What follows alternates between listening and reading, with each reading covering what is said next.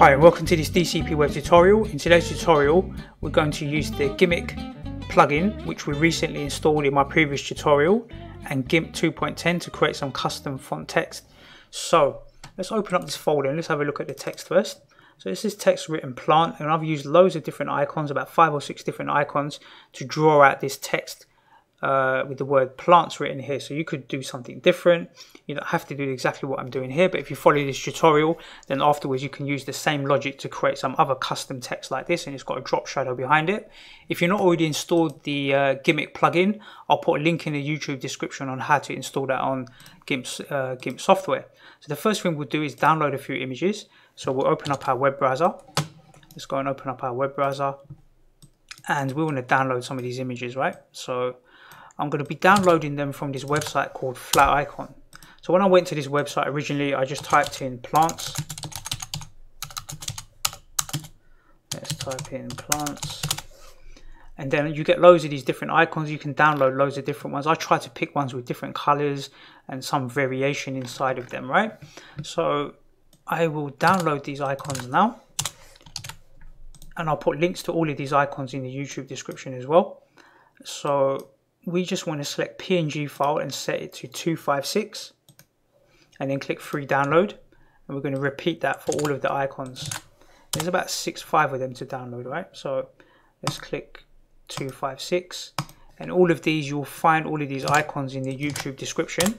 And once you finish this tutorial, you can come back here and download other icons, maybe on a different theme, and you can create a different type of text using the same logic.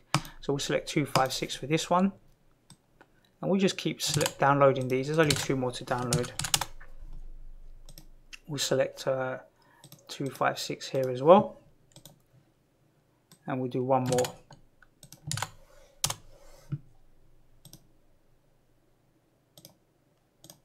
Okay, we'll open up this folder.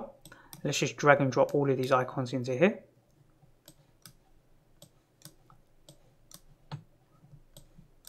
And we'll minimize the browser. So we've got 5 icons, 1, 2, 3, 4, 5 here. Let's open up GIMP software.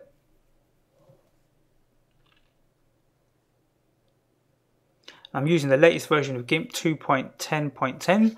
So I'll put a link in the YouTube description showing you how to download the latest version of this software and also how to download the GIMP plugin as well. Let's go to File and Open as Layers here. Open as Layers. And we will go to my desktop and go to the folder, and we'll click on this first icon, the clover one, hold down the shift key and then click on the last one. So it's these 5 we want to import as layers here. And I'm not importing this one, this was the example that I just showed you, right? So let's click open and GIMP will load them all up here in the layers. We're going to go to layer, new layer here. And then we're going to set the size to 1920 by 1080. And the fill width, we're going to select white here, white, and click OK. Then we'll go to image and then fit canvas to layer. So select this option here. And then we'll middle mouse click and pan across. So hold down the middle mouse button and pan across, and then hold down the control key and use your mouse wheel to zoom out a little bit, just so you can see the full canvas like this. And we'll click on the text tool here. And we're going to draw a text box in here like this, in the center, something like this. And I'm going to use a default font called Verdana. So you should be able to find that on your computer, Verdana. So when you select the drop down here, you can see Verdana here. And we'll select Verdana. And in the color here, the color option, we want to make it black. So I'm just going to middle mouse or left mouse click here and drag to the bottom left or right hand corner. That will be black, and click OK. And then inside here, I'm going to type in plants. Plants like this. And then I'll use my I'll use the left mouse button and select all of the text. So you can left click and then hold the left mouse button down to select it all and make it bold as well. So I'm going to make it bold. And I'm going to have to reduce the size a little bit. I'm going to set it to around 414. So I can get it all on one line like this. And then I'll click on the move tool. I'm just going to move it towards the center a bit. Something like this will be good around here. Then I'll use the magic wand tool because I want to do a selection. So let's click on the magic wand tool. In fact, before we do that, let's click on this plant text here, right click on it, and then we want to merge down here, merge down, and that will merge it to the white background layer. So now it's all one flat layer. Now we can use the magic wand tool or the fuzzy select tool, and then click anywhere on the outside of the canvas in the white space here. When we select the text, it's selecting only the outside, but we want to select the inside here, parts here as well. So we're going to hold down the shift key and then left click inside the letters here and here. But your text might be different, so you may need to left click inside different parts of the text depending on what you wrote there, right? If it's a different word, it will have different characters like this. And then we'll go to select and invert. Then we're going to go to edit and cut.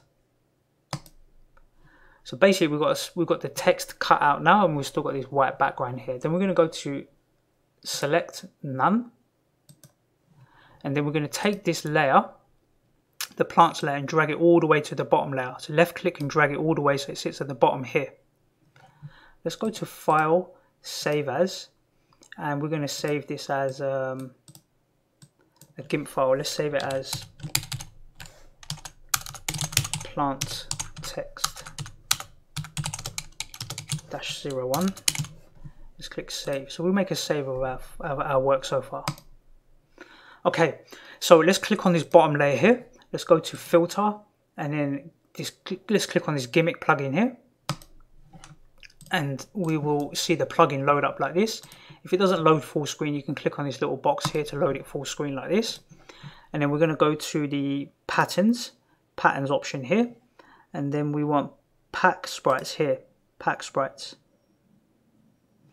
Then inside the options here, I'm going to set the scale to around 11, and then set the minimum scale down to around 10.9, something like that, 10.9.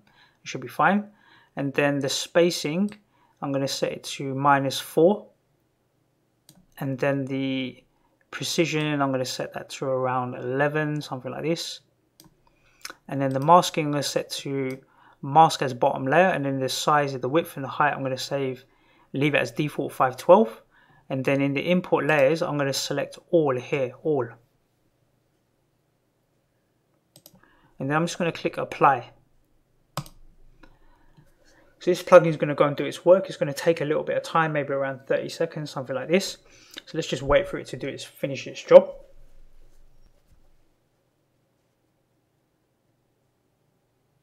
Okay, so it took a little bit longer than expected. It took about 45 seconds. And we'll click OK here. OK. So now that we clicked OK, we can see that it's taken all of those icons and it's used them to create the shape of this text here. But it's not quite right. So we want to do a few things here. First of all, we don't need this layer here anymore, this white background with the text. It's got plants written there, right? You can see if I hide this layer here we don't need. So let's click on this bottom layer here and then hit the delete button here. Delete that layer.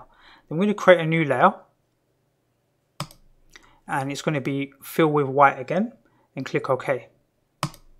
Then we're going to take that white layer and drag it down one. So left click and drag it down below. And let's go to file, save. And then we're going to click on the top layer. We should label these, right? So let's call this bottom layer. So let's double click where it says layer here and call it background. And then double click on the top one and let's call that text. So let's click on this top layer. Let's go back to filter. And let's go back to the gmic plugin here. And then this time we're going to scroll up and we're going to go to lights and shadows. So let's click on the drop down for lights and shadows here. And then we're going to select 3D drop shadow. And on the X angle, we're going to set it to 2. And then on the Y angle, we're going to set that to 2 as well. And then we're going to click apply. And then we're going to click OK. Now that is set as 2 different layers. You've got this drop shadow around the edge. And if I hide that layer, you'll see the drop shadow will get removed. And if I hide the top layer, then you'll see the drop shadow underneath like this. So we're pretty much done now. You can play around with the text. And imagine you could have taken any icons from that website and you can use any font that you want. And then you can apply the same logic. And you can create all sorts of creative work just by using that same principle, right? So we went to the website and we downloaded some icons. We imported some text, we created a selection, and then we used the plugin to use some randomization of these icons to create this font like this. So you can be very creative with this, and you can create loads of different styles and loads of different examples. I'll be creating some more of these. I'm going to do like a space theme one and maybe a few different other examples, but I just wanted to show you how you can use this plugin to create something creative like this. So let's go to File, Save, and go to File finally and Export As, and I'm going to call it Plant Text number 2 because it's a version 2. We've already got version 1 done. Let's click Export. Let's click Export again here. I'm exporting as a PNG file. You can export as a JPEG if you want. We can close down GIMP now, and now we've got the version 2 here. It looks very similar to the first version that I did. See if we can get that up. So that's the first version, and this is the new version here, and I think the new version looks actually better. I think the black leaves and having them a little bit bigger, I think that worked out pretty well. In the previous version they're a little bit smaller, so we changed the settings. We used a few slightly different settings this time in this example that I've just done, and I think it looks better like this. So that's how you go about creating some custom text using GIMP, using the gmic plugin, using GIMP 2.10. And that's basically how we create this custom text. So let's close this down. Let's close this. That wasn't a short tutorial. It took a little bit of time, but hopefully you can see the creativity that you can use you following this tutorial, and you can create any sort of text using any of those icons. So go ahead and go back to that website where we downloaded the icons. Maybe look for something different, right? So if we go back to this website, and if we were to type in something like let's type in what should we type in? Let's type in space, right? Spaceships.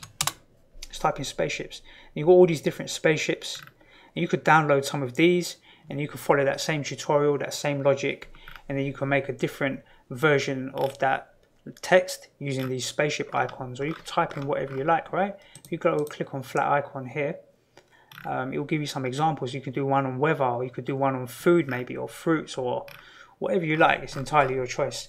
I'll leave you to go and experiment. I'm going to create a few more examples of this tutorial using some different icons. So if you keep an eye on my YouTube channel, you're about to see some more examples using this concept. Let's close this down. I hope you enjoyed that tutorial. I look forward to seeing you in the next DCP web tutorial.